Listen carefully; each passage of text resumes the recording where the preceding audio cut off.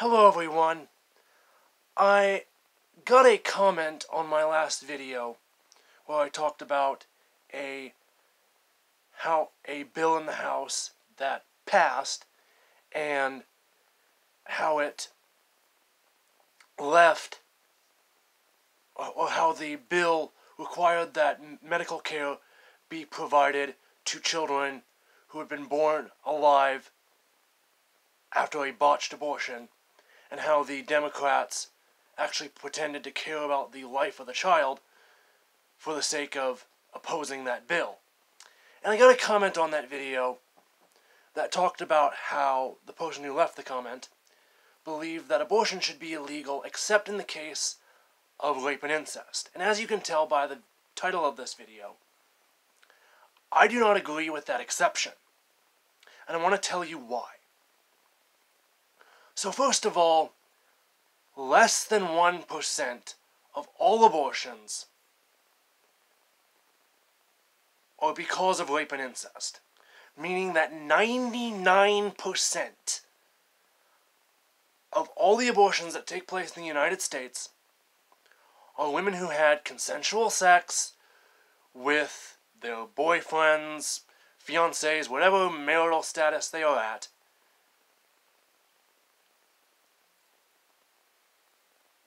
and are too narcissistic to welcome a child into their lives, and so they're just going to kill the child because they want to live life for themselves. Now, we can talk about how maybe the woman is being pressured by the man to go get the abortion, but that's for another video. We're talking about rape and incest here. Less than 1% of all abortions are due to rape and incest. And I understand why people want to say, well, what about the case of rape and incest? And yes, getting pregnant through rape and incest, non-consensual sex, is very sad, and I feel for those women. Yes, that's a terrible thing to have happen to you. I also feel for the women who kill their husbands because they're physically or sexually abusive. But am I saying that we should legalize homicide across the board for the, I'm going to guess, I did not look this up, but I'm going to guess vast minority of murders who are done by women who killed their abusive boyfriends or husbands? No!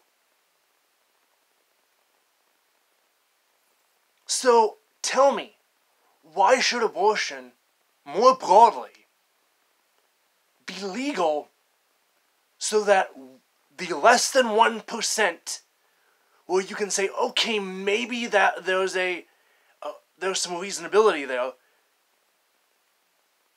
can have that procedure?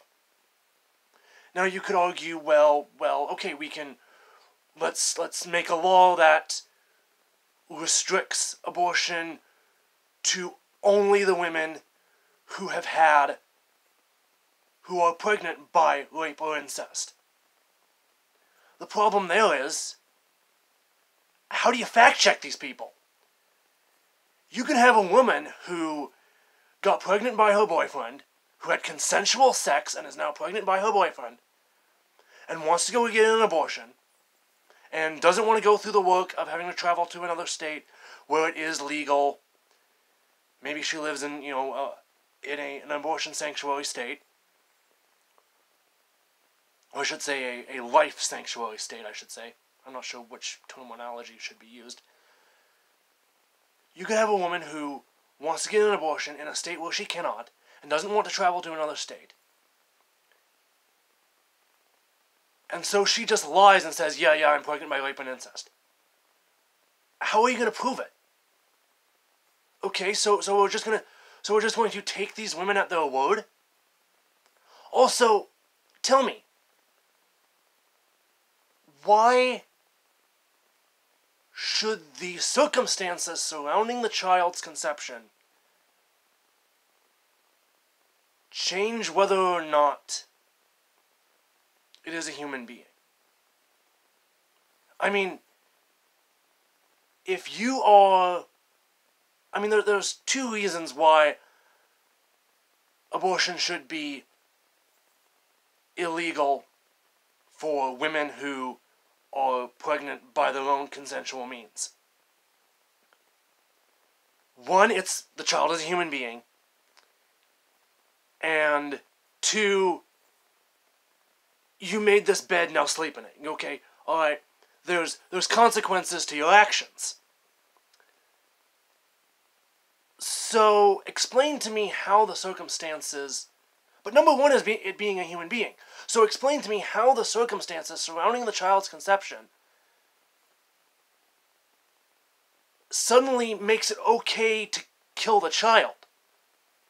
First of all,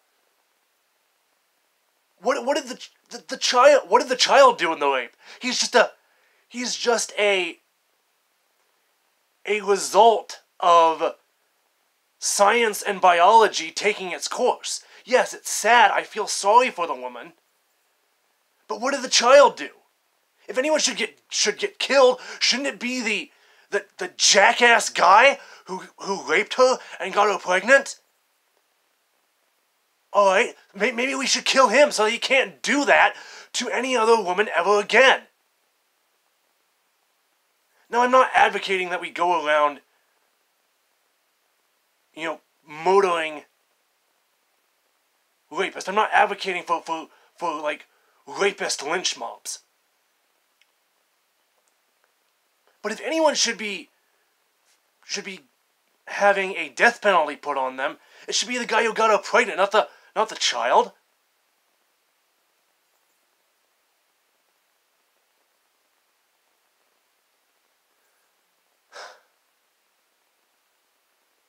So why am I against it? One, it's less than 1% of all abortions. Well, I guess no, that's the last quality. One, no matter how the child was conceived, it is still a human being. Two, if anyone should die, it should be the rapist.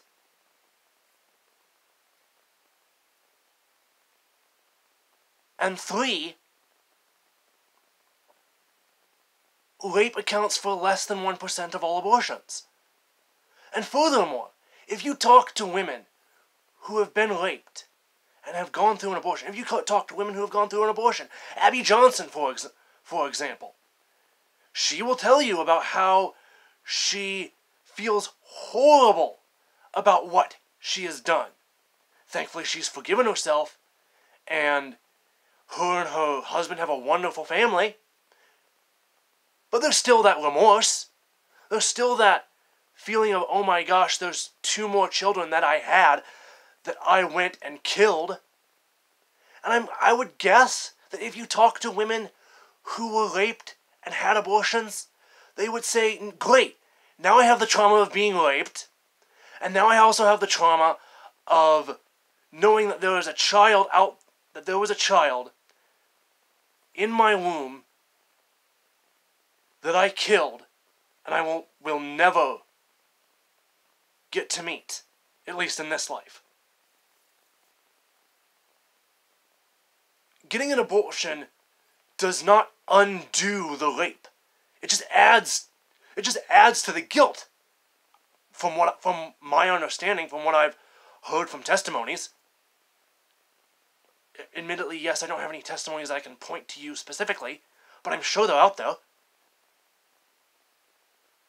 And I would guess they're the rule, not the exception either.